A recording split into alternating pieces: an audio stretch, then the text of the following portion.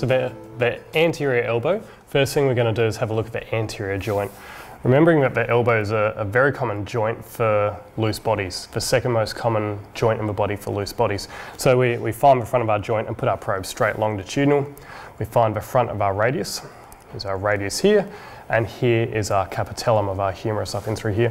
We can see just in this patient on the front of his radius, he's got a little ganglion from the front of his annular ligament, which is very, very common. It's common to have those little annular ganglions. So we assess our radiocapitellar joint and we go over to our ulnar, slide over to the side and have a look at our ulnar trochlear joint out in through here. So if we have a look at the front, our radiocapitellar joint, we have a look and we see our anterior fat pad up the front in here. This is where we see our anterior sail sign if they have an effusion on X-ray. So we assess. So effusions in the elbow, they pull proximally. So we go up the arm, up the humerus, and we assess the front part of the joint capsule. We assess as far through from one side to the other, assessing, looking for fluid, looking for loose bodies. We can also assess our radial head for radial head fractures. We can assess our radial neck for radial neck fractures. Ultrasound's very sensitive for both of these. So that's the front of our joint assessment. From here, we're going to have a look at our biceps brachii insertion. So we're just going to go short axis on the biceps. So we're going to grab our biceps in short axis. And we're going to scan down inferiorly. We've got our patient in a nice supinated position. So we're going to come down, bring our probe down. We see our biceps muscle form its tendon, coalesce its fibres up. Its fibres sit up here. When it dives down to run down under the brachial artery, under the median nerve to have its insertion through here. And you often lose it a little bit and you get a bit of a poor window. So we use our pronator teres as our window. So this is our pronator teres over here. So we're going to bring our probe more medial and we're going to fix our anisotrophy because we remember that our biceps comes and angles down. So we need to fix that anisotrophy as we run on through. So we can assess it in short axis. Coming down towards its insertion in on the radial tuberosity. If you're not having a good look, you can fully supinate up in through here. So pronation, it hides away. Supination, it comes out into view.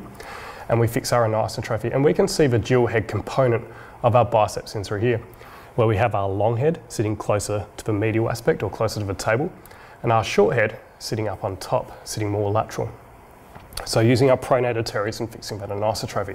So we can assess it in short axis and also in long axis. So I'm just going to turn my probe around into longitudinal here. We get on into our biceps in through here and we get a pretty reasonable view. So we're using our pronator teres as our window. To make it a little bit nicer, I want to heel toe my probe. I want to really angle the distal end of my probe down and in. And I'm going to add a little bit of elbow flexion, a little bit of active elbow flexion in through here. Just hold that there for me, thank you. So as we put things on a bit more tone, we can see our biceps tending quite nicely in through here and we heel toe to get it nice and flat. Because where we're interested is at the enthesis foot plate. So if I now bring my probe down towards the bed, I get more onto the long head and I can see that separate facet insertion where it's more succular in nature. And as I fan my probe up towards the ceiling, I get onto the short head. So long head, short head, long head, short head. And when you have a look at the facet in through here, the facet anatomy, you can see the facet change from long head facet, short head facet. So it sits up a bit more in long head and sits down a bit more in short head in through here. And again, we can assess that in both planes. The other way of assessing our biceps, we'll just bend your elbow down in through here, is back in towards the musculotendinous junction. So all we're going to do is line ourselves up, grab our humerus, grab our radial head, come forward until we get a bit of collagen running out in through here. In this view, in this this lateral technique, the way John Jacobson describes it, you get a really nice look at the musculotendinous junction out in through here. So if we supinate and pronate, we see a really nice view at the musculotendinous junction of the biceps. We don't get a great view at the enthesis, at the insertion point where the tendon tends to fail the most. But it's a very useful way for assessing musculotendinous junction tears. Bit of supination, bit of pronation, and you can see your biceps tend to roll around in through here. As your radius rotates, it brings the biceps along with it. The third way to assess your biceps is using the cobra view. I'm just going to add a little bit more gel here. So we'll get your hand just this way first, and all we're going to do is we're going to come around the back till we have our ulna and our humerus. And we're going to come around to, we just get a little peek in through here, just a tiny bit of that biceps coming through. What we're going to do now is fully pronation, fully pronate the forearm, supination, pronation.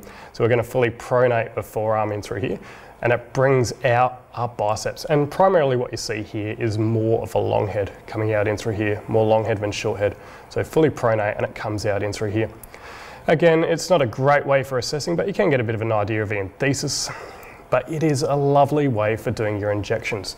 So if you were to do a bicipitoradial injection, this is the way I tend to go about it. Is here, bring you up here, a little bit more flexion, forearm fully around, and then you bring your probe, bring your needle in from a lateral approach out in through here, and you can drop your needle down, and you can dry needle the tendon if you're that way inclined. You can inject around it into the bicipitoradial bursa. Depends on what you want to do. So, but it's a very nice way to inject, and it removes all those neurovascular structures that are in the way. So that's our anterior elbow joint and our biceps insertion.